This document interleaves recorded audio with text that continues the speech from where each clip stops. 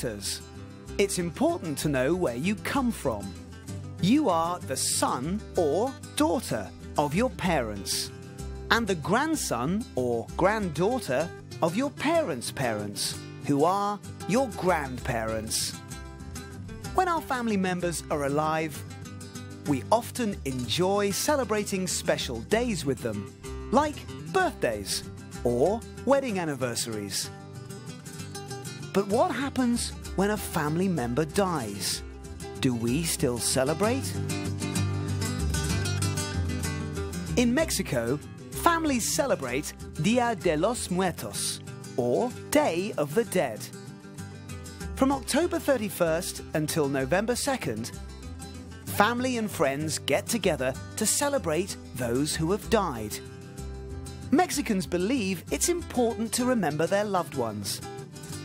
They also believe it's important to still take care of them.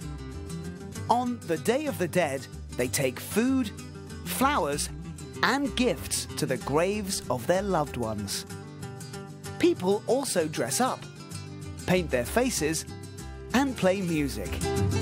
It's a time to celebrate. Mexico isn't the only country that holds a celebration for the dead. Special days for the dead are also celebrated in other parts of Latin America, in the United States, and in some parts of Europe.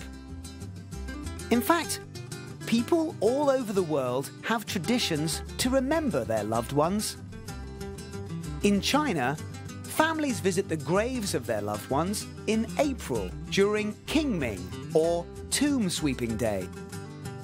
In Japan, families light lanterns for their ancestors during Obon. They believe the spirits of their loved ones return to celebrate with them. Does your family celebrate a Day of the Dead? How do you want to remember your loved ones?